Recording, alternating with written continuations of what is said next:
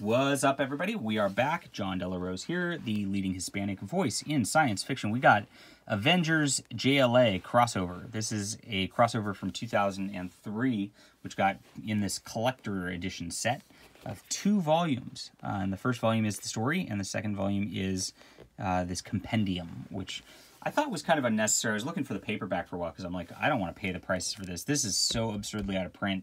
And good luck if you can find this under $200. I was lucky enough to find this for less.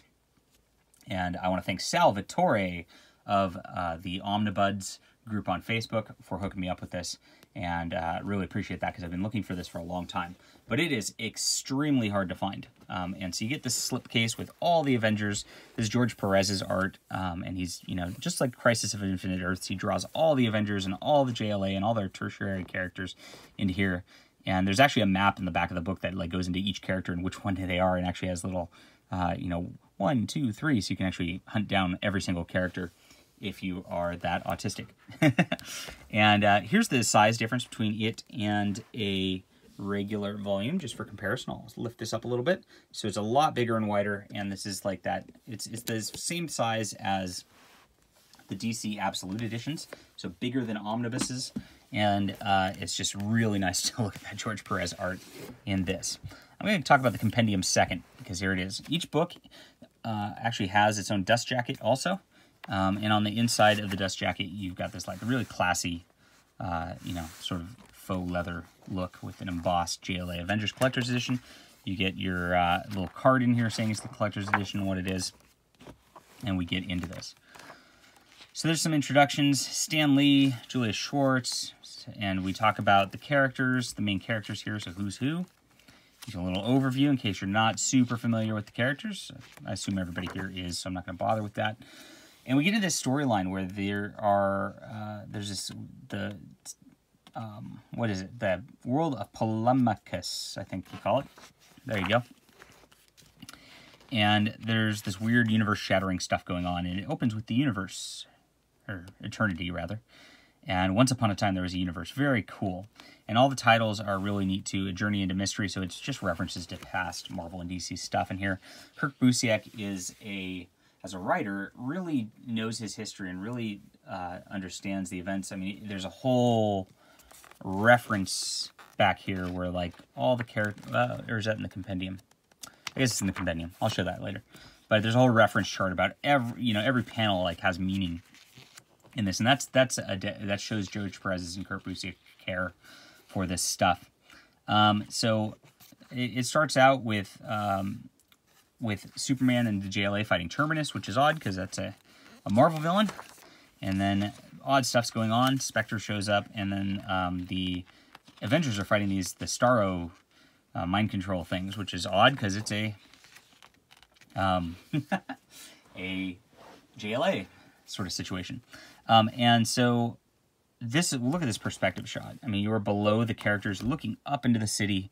Very cool, very, very neat. And George Perez slams so many characters into every panel.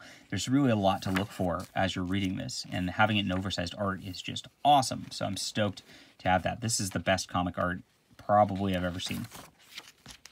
And yeah, they fight that. They realize there's something amiss here. And what happens is we find out the collector, not the collector, the game master, I think is his name, you know, one of those old cosmic beings from Marvel, goes to the JLA and says, you guys need to assemble these objects, of which half of them are theirs and half of them are from the Marvel world, like the Cosmic Cube or the Green Lantern charging device thingy. And then this other character shows up to the Marvel folk and says, hey, you need to collect these items. And they start going on these quests to collect these items, and it's really this game master guy. It's I'm sorry, Metron. He's an evil DC villain, and they're trying to score points by collecting these items as it goes. And they finally meet in a beautiful 2-page spread. Also, lots of beautiful spreads by George Perez here. Look at this. Look at this. Oh my gosh, Thor just crushing Superman right there. It's awesome. And it turns out it's just a game. and the Avengers and JLA are fighting over this game. And we get into the second issue. These are like 60-page issues too. And we see this like female counterpart to Eternity. Reference to Contest of Champions, which was the original sort of Marvel crossover, which got everybody together. And we get lots of fighting of the JLA in this one. And they score their points, and it, you know, and it goes through. It's like 2-1, 3-1 as they get the Cosmic Cube, and they get the Lantern, and they get the Mask. And lots of fighting between all the characters you would want to fight. Vision versus Red Tornado, you know, Quicksilver versus Flash, Captain America, and Batman, of course, who both are, you know, as the leaders and smarter, they kind of take off to the side and go and kind of try to investigate what's going on instead of actually fighting, is the twist with them. And there's lots of twists in here, which are really nice.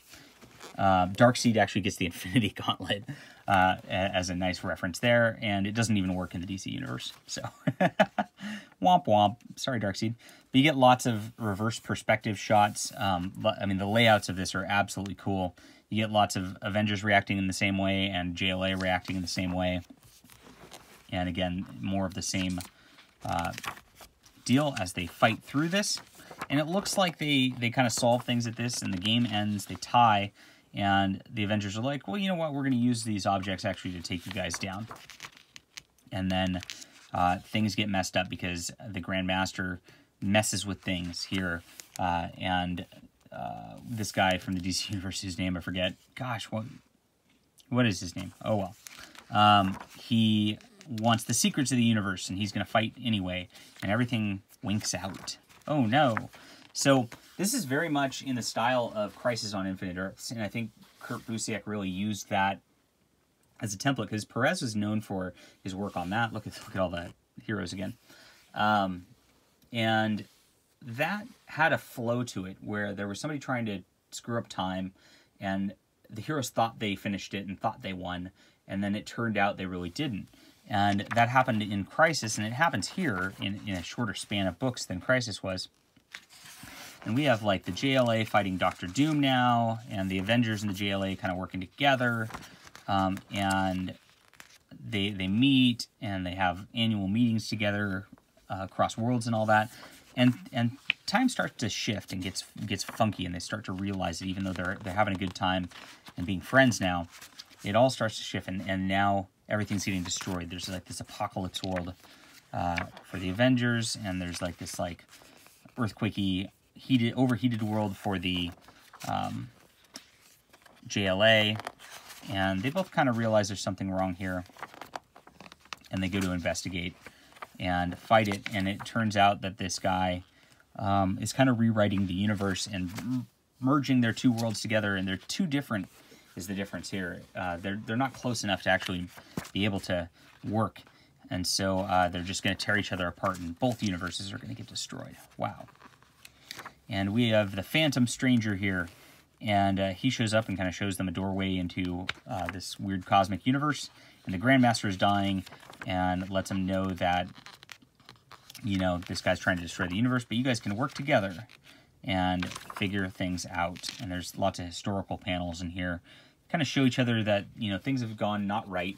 We have Wally West Flash at the beginning of this, and Barry Allen suddenly back, and all that. And they realize that they're going to have to make some sacrifices in order to set the worlds right again. But because everything's kind of gone out of joint, the timelines have gotten all messed up too. Hal Jordan's back, even though it's Kyle Rayner Lantern time. And there we go. Look at this Superman. Oh, man, he's holding the hammer and the shield. Wow, what a cool cover. And they, you know, go out and they invade the bad guy's universe, which is constructed out of like a dead Galactus. So cool. Again, just beautiful art all the way around. And eventually they beat the bad guy, believe it or not. So, of course. And shut it down. There's some more twist here, in that the universe is going to erase, and the Grandmaster really was planning this all along to end up like this. This was a game within a game, it turns out. And the Grandmaster got to experience death in the game and enjoy it. And there's just some great moments throughout this entire issue. And it turns out that when these two universes merged, they made an egg. And the egg then formed that from that other character, and he was wanting to be like Galactus, because Galactus was the end of another universe, and he formed into this universe, and that's why he's so hungry all the time. And he wanted to have that secret of universes beginning and ending, and so now he actually got his wish, believe it or not, and is part of this egg into this quote new universe, which I don't think they ever explored. But that's that. Very cool ending. Very cool all the way around. Here's the little reference I mentioned before with the character key, all of them. And there we go. Gosh, this is one of the coolest storylines I've ever read. It's Crisis on Infinite Earths, like on steroids. So it is just a fast-paced, awesome adventure. And I thought, why do you need a compendium? Like, I mean, so I thought, you know, you're just going to get some art samples and things like that. And that's kind of silly. I didn't want that. So I started reading this, and it actually talks about all of the DC Marvel crossovers in history. And there started out one in the 70s where the writers kind of wrote themselves into these stories where they just talked about this party they all went to for Halloween every year. And it all sort of crossed over into these different books with them kind of jumping through these books. They slipped it past the editors, basically, is what they did. And then they did a bunch of official crossovers also, which every single one of them is listed here. And the first one was Superman versus Spider-Man in 1976. Goes all the way to Superman Fantastic Four from 1999. And there was an amalgam universe, too, where they kind of swapped concepts as a different thing also. And they just talked about that. Now, apparently they were trying to get this JLA and Avengers story going on for years. And there was an original version done in 1983. And this is where this becomes really cool to have, which I thought I wasn't going to be interested in. Turns out this is like the coolest comic history book. George Perez was slated to do it, and he actually drew a bunch of pages for it, and then it got bogged down because Jim Shooter was like not okay with it, and then DC and DC's counterpart, I forget the guy's name, Dick Giordano, went back and forth, and they just could never agree on what's going on with this. So big fight, and they went in and they actually published their thoughts on this, and Marvel actually published these letters back and forth saying it's not our fault, and it went into Marvel Age as a published. And then Dick Giordano actually wrote a response where he's like, nope, Marvel was at fault here. And I have no idea who's actually at fault or who's right. I mean, they both have letters substantiating what they're saying, and they both say it's the other publisher's fault that it never got done. But George Perez drew these pages and it never got used.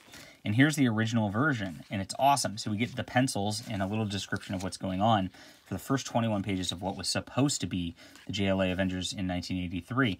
And they scanned all of them from all of their items. And basically, it was a very similar concept. Kang the Conqueror went back in time.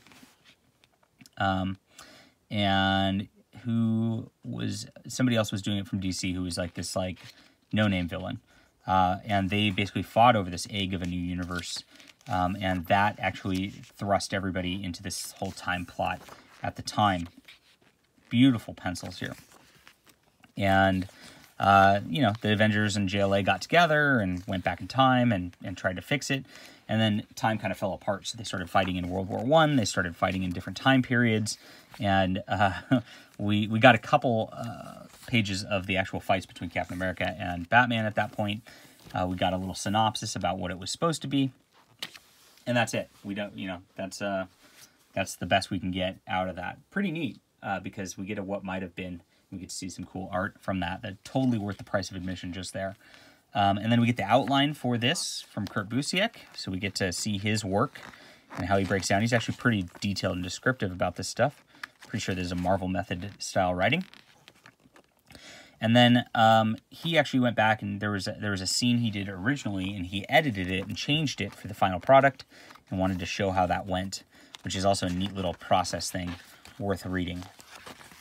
And then you get this whole detailed annotated deal about the main storyline where they actually state why and who all of these people were. Some of them are, and actually their first appearances, so that you know who everybody is in this book. Such detailed stuff. Pages and pages of annotated notes. It really just shows the care that they put into this. None of these panels were haphazard, and that's why this is awesome. This is one of the coolest things I've ever read, guys. And with the oversized art of George Perez, it's just really, really awesome. So if you can get your hands on it, good luck. There's a paperback version, which I don't believe comes with this compendium stuff, which is too bad. But that's a little cheaper. I still think it's hard to find and overpriced. But this is unlikely to be published again. Just Marvel and DC can't get their acts together on this stuff. So if you come across this somehow, pick it up. This is like a 9.5 out of 10 storyline. Just absolutely epic. I love it more than Crisis on Infinite Earths or any of the Marvel crossover events that they've done on their side too. This is just perfection in comics right here. So I hope you enjoyed. This is one of those out of print ones. That's a weird one to get. And I hope you will leave a comment, hit that like and subscribe button. We'll be back soon.